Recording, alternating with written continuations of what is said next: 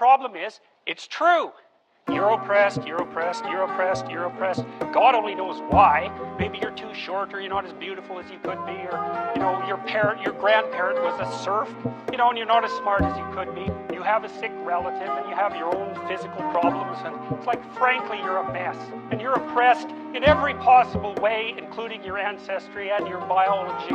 The entire sum of human history has conspired to produce victimized you with all your individual pathological problems.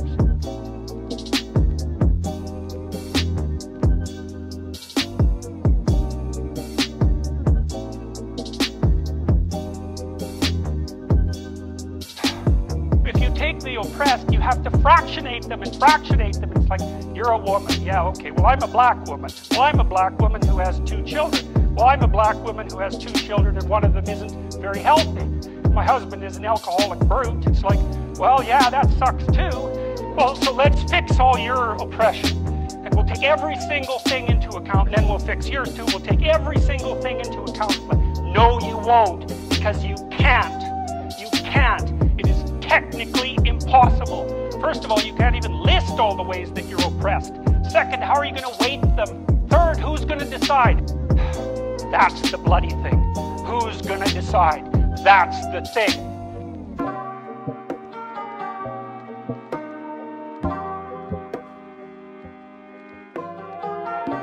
There's a tremendous illogic at the bottom of this. It's like, you have to fractionate the oppressed all the way down to the level of the individual.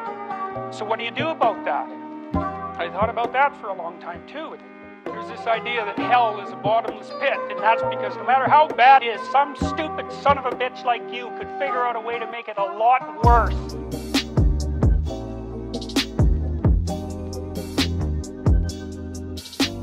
So you think, well, what do you do about that?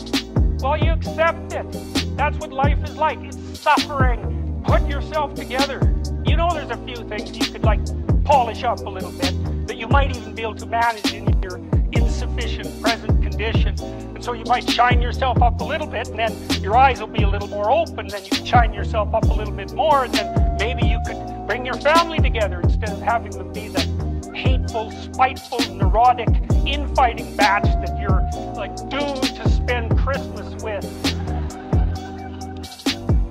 I'm stunned every day when I go outside, and it isn't a riot with everything burning.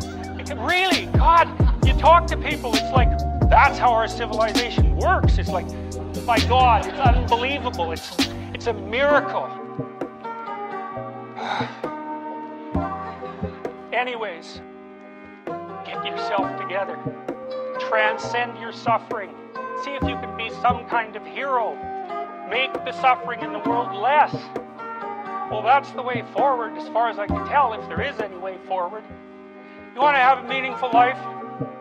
Everything you do matters. That's the definition of a meaningful life. But everything you do matters. So you're going to have to carry that with you.